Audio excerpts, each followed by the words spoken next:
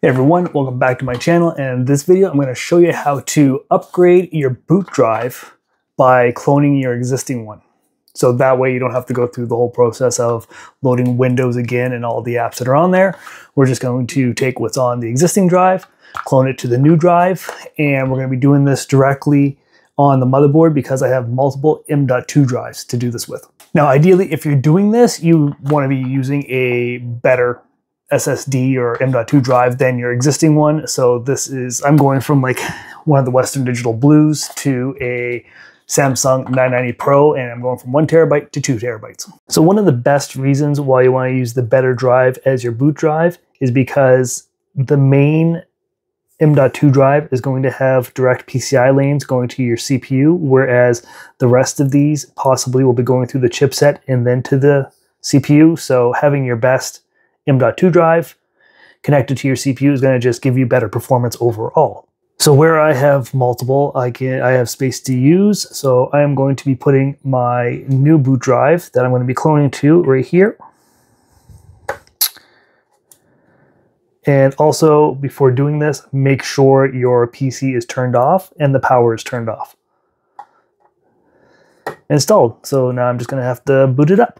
So when installing a new drive, chances are you're going to have to initialize it. As you can see over here, as you saw on my computer, I had 3 NVMe drives. I only have 2 showing up because I need to initialize the new one. So we're going to go over here, whereas type in disk, and we're going to go create and format for a disk partition. So we're going to initialize the disk, and now it's showing up here. Now you see I have disk 0, disk 1, and disk 2. The DiskGenius is supposed to be free, so we're going to start with trying this. So click on the free download.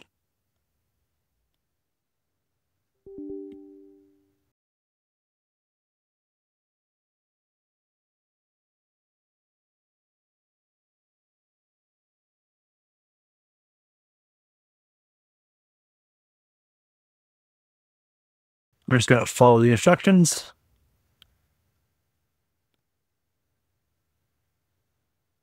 So we're going to go tools.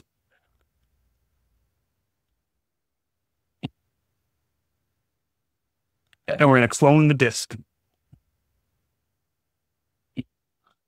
So we're cloning here, which is my boot disk. And the my target disk is going to be the 990 Pro.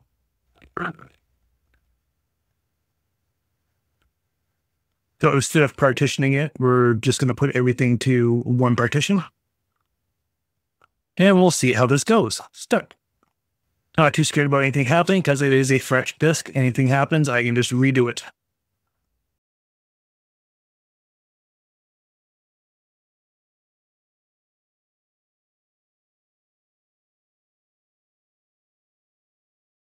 And now it's system to restart.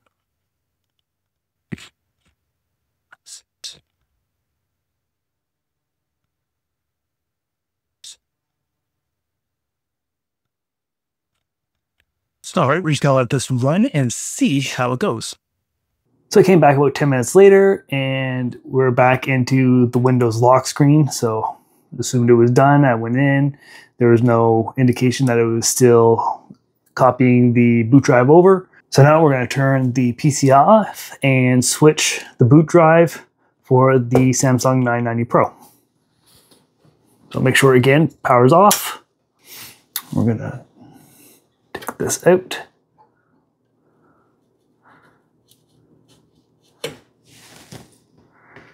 Take the Western Digital out.